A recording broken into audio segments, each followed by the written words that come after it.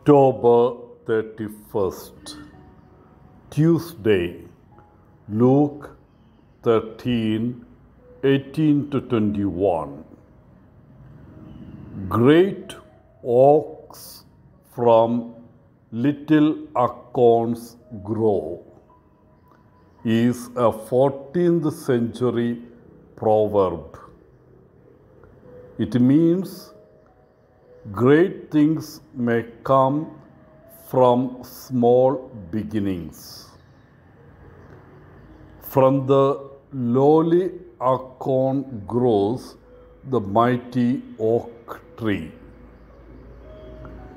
Great things often spring from small beginnings. From small beginnings, forest fires are ignited and great movements are born. From humble beginnings, great leaders and prophets have arisen to make their mark on their day. Small beginnings are an important part of life's growth and development. In today's Gospel, Jesus describes the kingdom of God by using different images. Let us remind ourselves briefly what we mean by the kingdom of God. The Greek word is basileia, which is more accurately translated kingship or reign. So it is a network of relationships rather than a place that we are talking about. The basileia of God occurs wherever people are submitting themselves to that loving power of God in their lives and in their mutual relationships, working together to bring God's love and justice to the world. Jesus is the symbol, the very embodiment of the kingdom, as through him God's loving power breaks into people's lives. And insofar as they accept him and his message, the kingdom is being realized.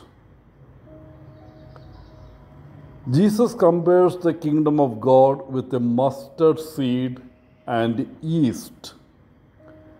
He planted the seed of the kingdom among a few disciples in Israel some 2000 years ago. Today, that seed has grown and his disciples are now found in every corner of the world. From a humble beginning, the church is now a major force and it will continue to grow in the future until everything is made subject to him and God is all in all. When these words were written, the church was still tiny, but it had already begun to grow considerably from its beginnings with a handful of Jesus' disciples. There is an air of hope and confidence that it will continue to grow in spite of the persecutions and setbacks it is facing and will continue to face. In our own time, we need to keep fresh the hope and confidence of this parable, insofar as we are dedicated to truth and love, We have nothing to fear. Ultimately, they will and must prevail. Wishing you a good day, Father Paul, CSsR from Kerala.